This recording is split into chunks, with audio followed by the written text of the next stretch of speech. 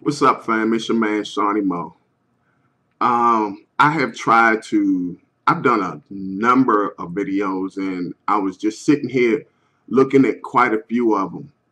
And as much as I have tried to ask the question in a politically correct way, as much as I have tried to send the message in a politically correct way, I look at those videos and basically I've just been beating around the bush when I try to do what it is that I'm trying to do. And that's to ask this question, well, rather to talk to my own people, because I have wrote before that a lot of my great opportunities came at the hands of a white person. Now, in this day and age, a lot of us try to act like or are in denial of the fact that, racism is still alive. Like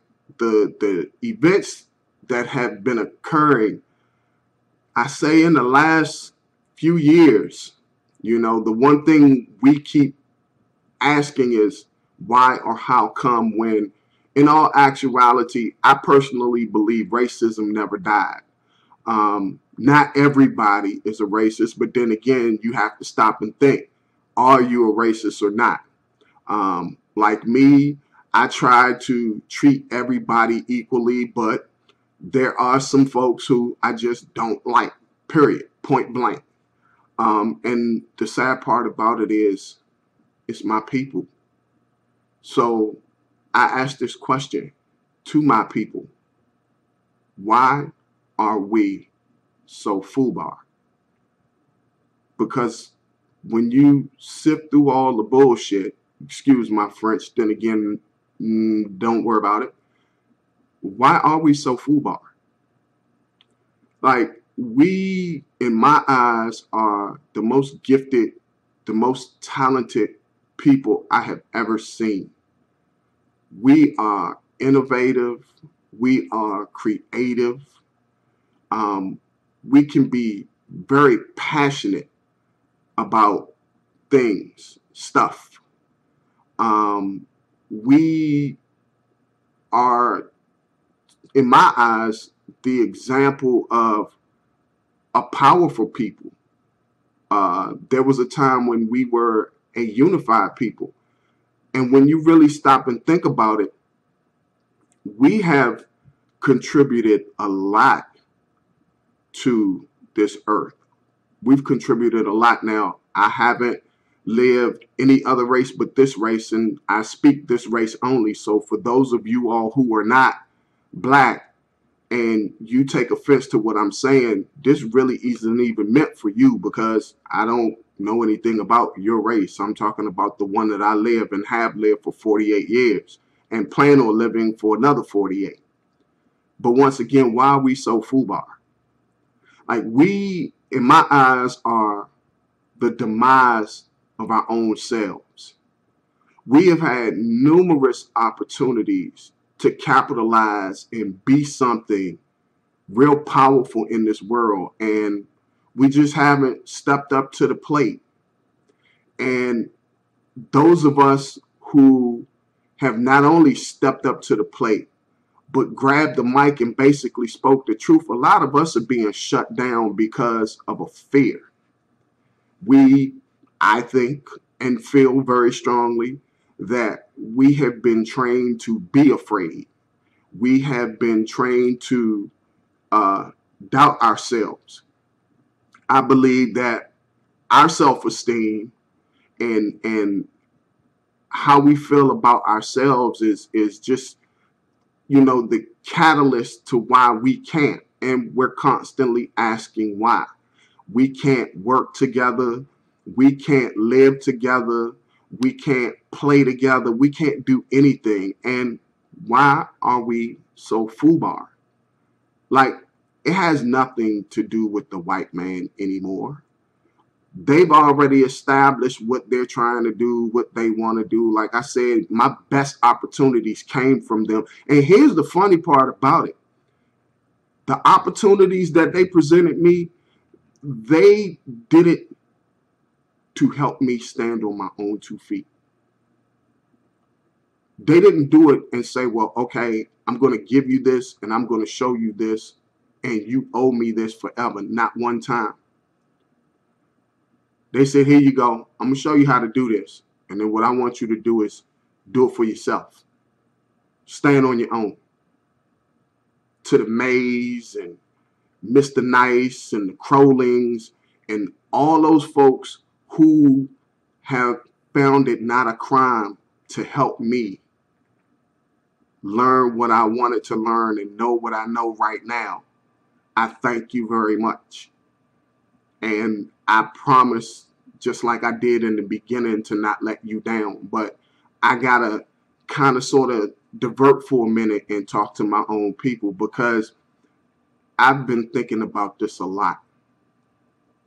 And folks get offended, my own people get offended when I call them to task. And it's not to sound like I am the authoritative figure.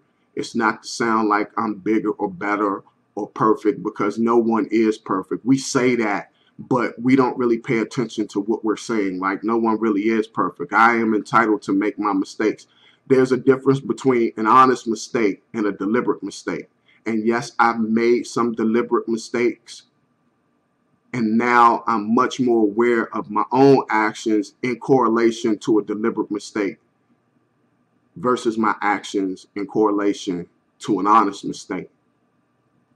I have dealt with a lot of my people, and I've never gone in wanting more than I'm entitled to.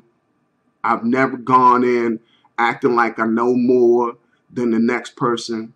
I've always stepped into situations with my people with what I know, and the goal of seeing us all succeed. But at some point in dealing with my people, someone always wants to take more than they're willing to give. And I end up with the short end of the stick. I sit here, if not 2 years, maybe 2 years, maybe a little over 2 years, unemployed, no income coming in. And let me say this before I get into it. I give all praise to the Creator, because I know that He is watching over me and mine. We still have a roof over our head, and trust and believe when I tell you this, and I probably shouldn't even be saying this, but we've fallen way behind, and constantly the phone is ringing with, so when you gonna hook us up? And these folks act like, you know, I can walk out here today and get a job and some money, like money's gonna fall out the tree and I'll be able to pay you off, and that's not even the case. But I thank the Creator for just watching over me and mine, and allowing us to be able to use what we have to contribute and being able to keep what we got. We are a very praying family. You might not see me on Sundays at Verg, but I pray. I pray like nobody's business. I could easily be out here committing crimes and staying high and drunk, and I'm not doing that. I spend my days in here trying to make $1 out of 15 cents every day. Some of you all think that I'm just goofing around and socializing, and I'm not. But when it comes down to interacting with the folks that I was raised and taught how to interact with, when it comes to being around and supporting the folks that I was raised and taught to support, I never get what I give. And then when I step back and look at it, the question I get is, why are we so FUBAR? Now, this doesn't apply to all of us, because there are a lot of us out here that give our all to inspiring and motivating our people. Cats like Sean Bay, Prince EA, Les Brown, Tony Reynolds. I could name quite a few people. And I'm really honored to know these folks and be connected to them in some way. And I thank them because they do encourage me to never give up. But when I look at the majority, you know, because these folks, including myself, we're a minority. But when I look at the majority of the people, you are the representation of what everybody else sees. And we, the minority, get generalized in your being FUBAR. There are a lot of little girls running around posing as women, messing up the game, messing up the business. There are a lot of little boys posing as men, messing up the game, messing up the business of what we are supposed to be doing. And then those of us men and women, what we do is we decide to take a step back because we see that no matter how hard we try to help you help us, you all don't want to do it, and so we throw our hands up. I think that's a learned, trained habit. We are quick and easy to give up on each other, but yet we look for each other to support what it is that we do.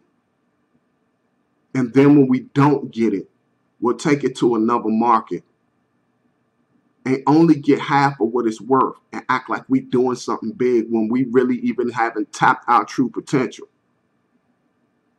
There are a lot of us that got our hands and feet in stuff that we really shouldn't even be involved in, especially on the aspect of being in charge of it.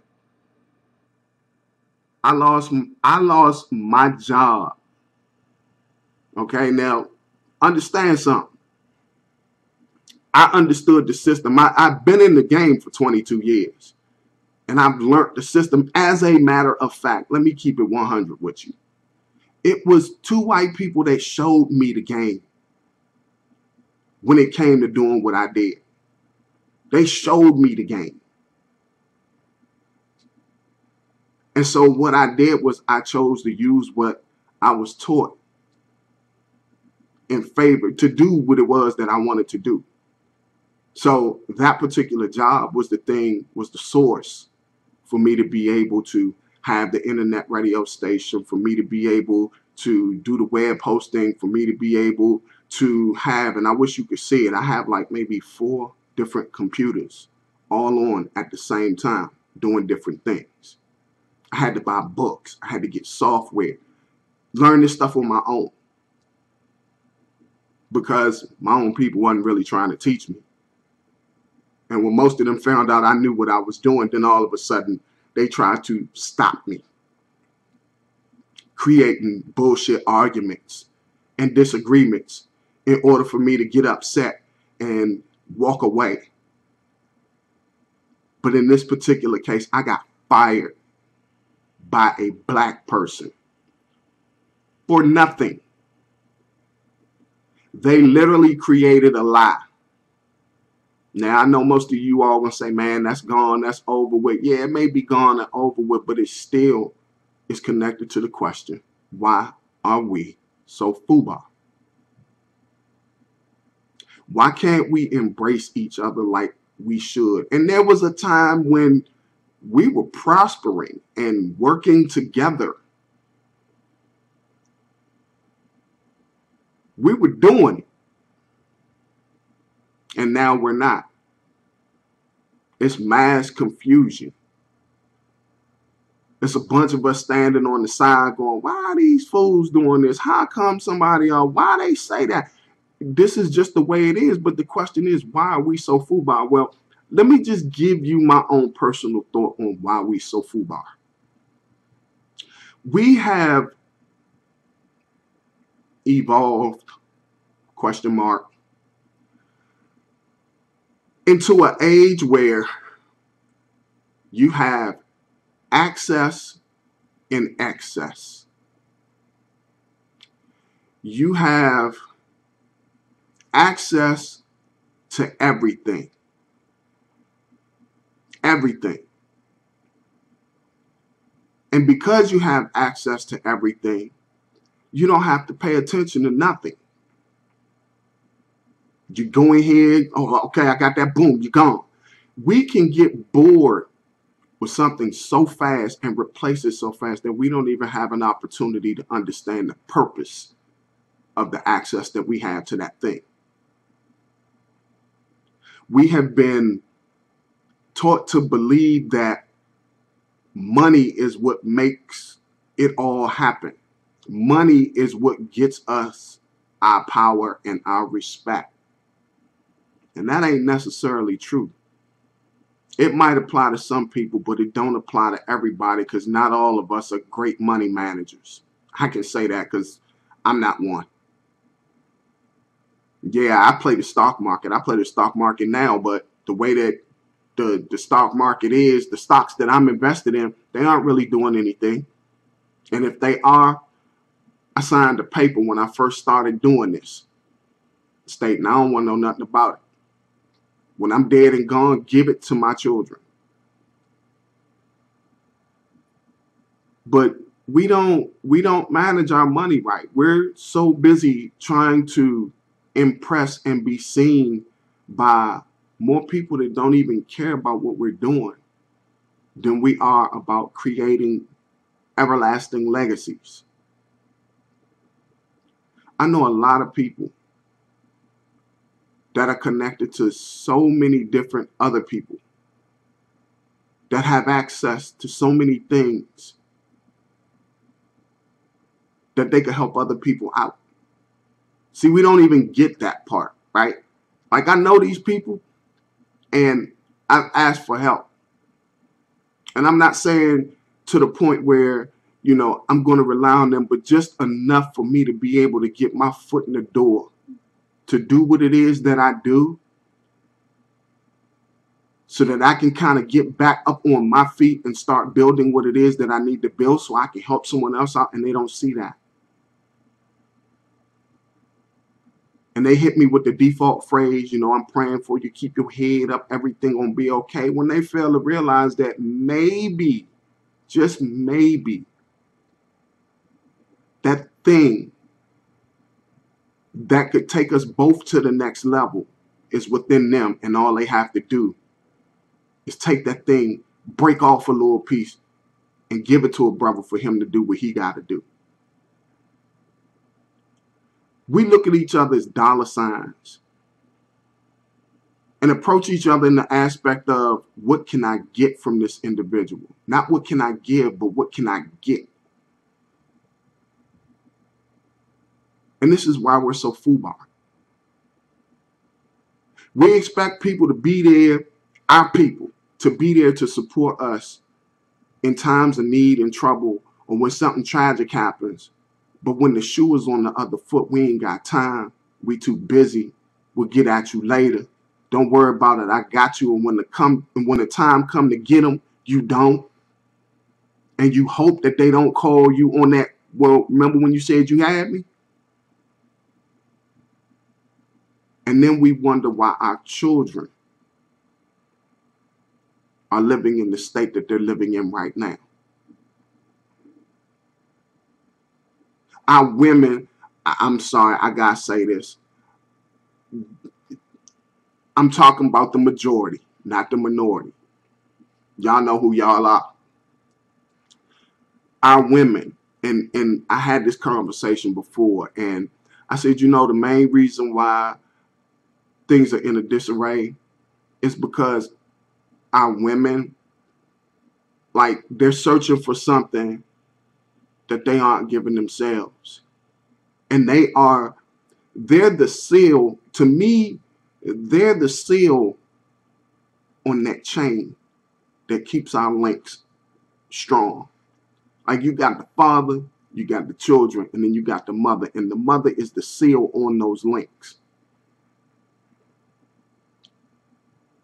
And the seal is not as strong as it used to be. Because here they are looking for the promise from the man who happens to be a boy that's never been exposed to a real man. They're looking for him to keep that promise, and he don't know nothing about keeping no promises. He don't know nothing about being no man because he ain't been exposed to one. And so they done gave up on us. They say they don't want to be involved with mama's boys, but yet they're the ones raising mama's boys. Or because we're so liberal today, mama's girls. I'm not touching that. To each their own. It's not for me, but that's not me to deal with. I don't have to deal with that at the end of my life cycle. I don't have to answer to that. No, it's not right. Now, I'm not gonna lie to you. It's not right. But if it's what keeps you peaceful and happy, by all means, you live that. Just know in the end, you're the one that's got to answer for it. But we become so liberal about our way of thinking, about how we live, about how we should do things that we don't even see. And I said this in a conversation. I've said this in a post before. I believe what I was raised on, the teachings of values, morals, and principles, like my old heads, raise your hands. Those of us who had the opportunity to be raised in that village, in that community where our elders took time out to talk to us because we were raised to stop and listen to our elders. Like, they taught us morals, principles, and values. Because someone taught them morals, principles, and values. But at some point, we allowed something to come into our own communities. We allowed it to come into our own communities and basically wipe out that legacy because they saw it. They knew that it was happening. They could see it because we were a prideful people. We were a unified people. And we allowed something to come into our communities and basically destroy and break that cycle. And we left a whole generation to try to figure out how to raise themselves. And someone came in with some false teaching. And that generation started to believe that what that was truth. And that generation had children. And they taught them children that teaching. And then they had children. And that's what we see today. We see a lot of fatherless boys trying to figure out exactly what a man is, because the girl says he needs to be a man, but she ain't never been exposed to a real woman, let alone a real man, because her father wasn't there. And then we try to live by what the supposed guru says when we don't even take time out to stop to find out who we are. And we have a right to do that. But we're so busy grinding and moving and jumping and chasing that we don't take time out to even stop and smell the roses. Grind ourselves to death. We don't like when someone else succeeds, or the person that is succeeding doesn't want to give back. And that's out of greed, because they never had. And when they get a chance to get it, they don't know nothing about sharing, because they've never been taught the morals, values, or principles of what sharing really is. And then we sit here and don't want to get into gear until something tragic happens, when we have an opportunity every day to get back to that. Those of us who speak the truth, who try to live as true as possible, and that's the minority.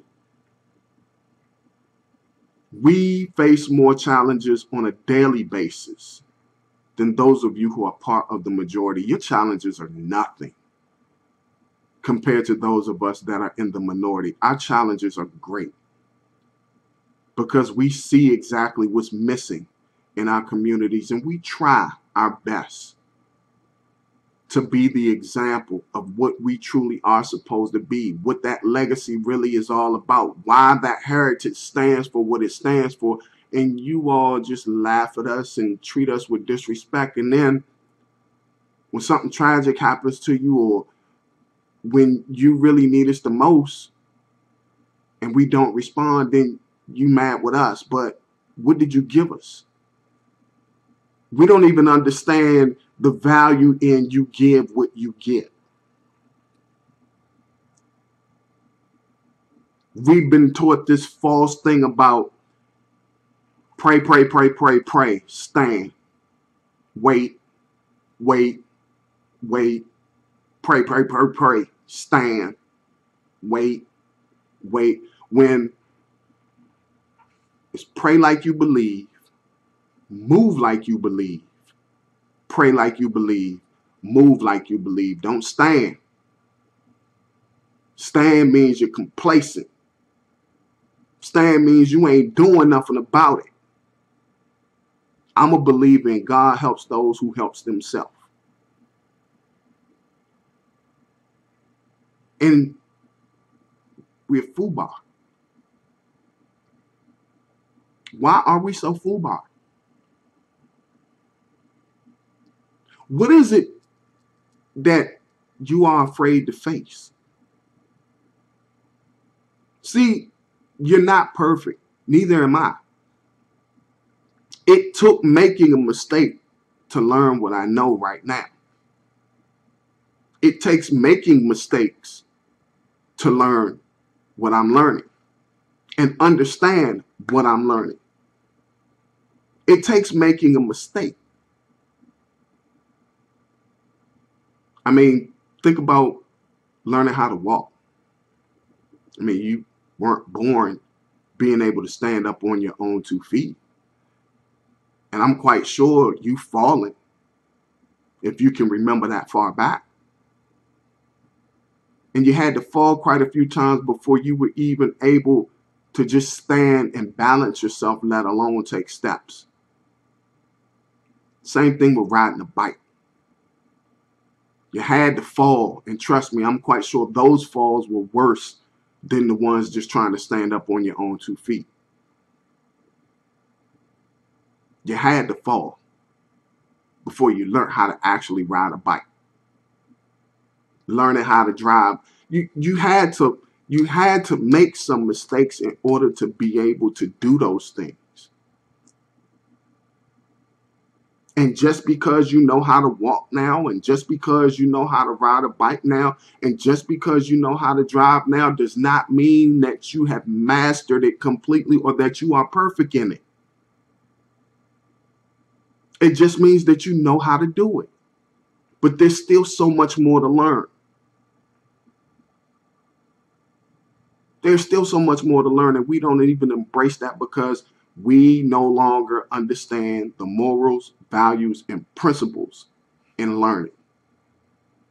Our educational system is messed up because we allowed it to happen. Our relationships and homes are messed up because we allowed it to happen.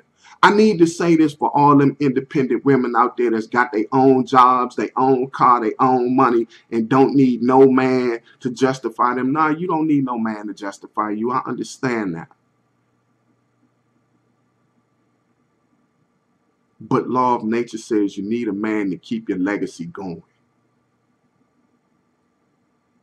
And trying to prove to a world that ain't paying no attention to you that you are able to do it, you wasting time.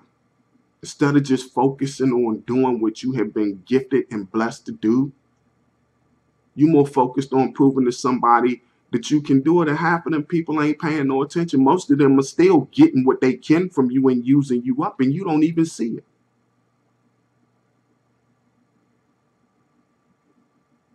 To these little boys out here fronting, posing as men that feel like, you know, it's all about what you got. Ride high right now, because what you are not true to is not going to last forever, and it's not going to be as committed to you as you think. There's a lot of us old cats that know about passion and commitment and loyalty and stuff like that. And trust and believe, just stand back and watch how we interact with each other. You can learn something from that. Because the problem is there. This is why we see our legacies and heritages drop off. Because our children only emulate what they see in us. I remember being told I wasn't going to make it past 21. Shh, I'm 48. That says something. I'm 48 and had an opportunity to do a lot of stuff and go some places that some of y'all only wish you could go. I have come through a whole lot.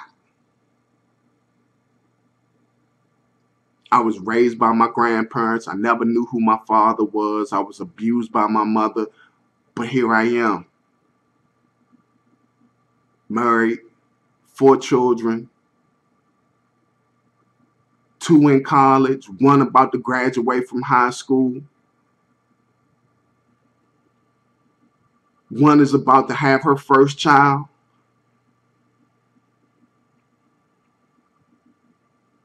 They're healthy. They're happy. And I wasn't supposed to live past 21 just based off of the stuff that I was doing. Yes, it took me a while to understand the teachings of my elders when it came to morals, principles, and values. But at least I knew enough, and the Creator watched over me and saw that I was actually trying to learn and understand it, that I've been able to be here this long to say what I'm saying right now. Why are we so FUBAR?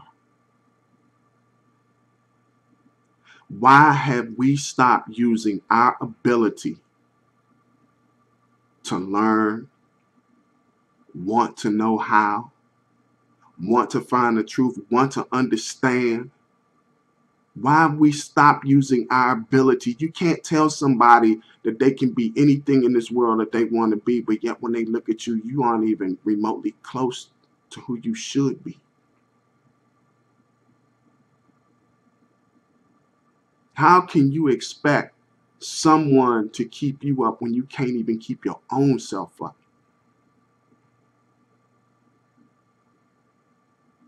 Sad part is, whatever it is that you're in, if it ain't good, you made the decision. No one forced you. And you got to address the fact that you made that decision. Some of us are at some jobs where it's time to roll, but yet we feel chained to them. And we go in and we don't want to be there, and we're sick of it, and we're tired of it, and the folks don't see the value in us, and they aren't treating us well, but yet we keep going back every day in fear. But you got a talent, you got a skill, you got a gift. And there's some of us out here that would love to just connect with you so that we can put our gifts together to make something even bigger. But you're scared.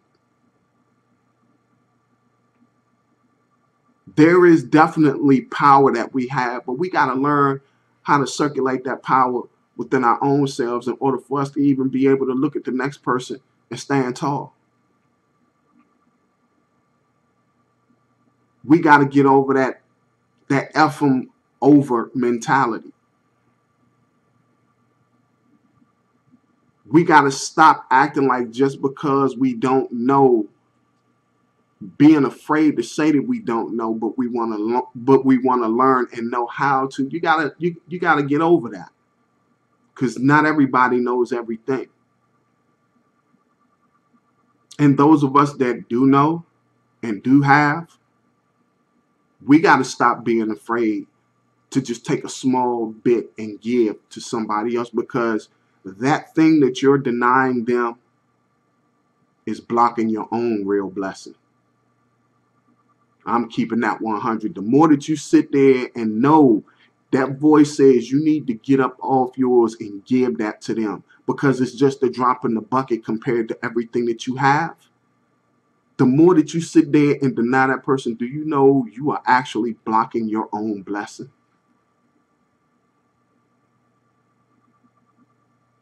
Why are we so FUBAR? Marinate on that.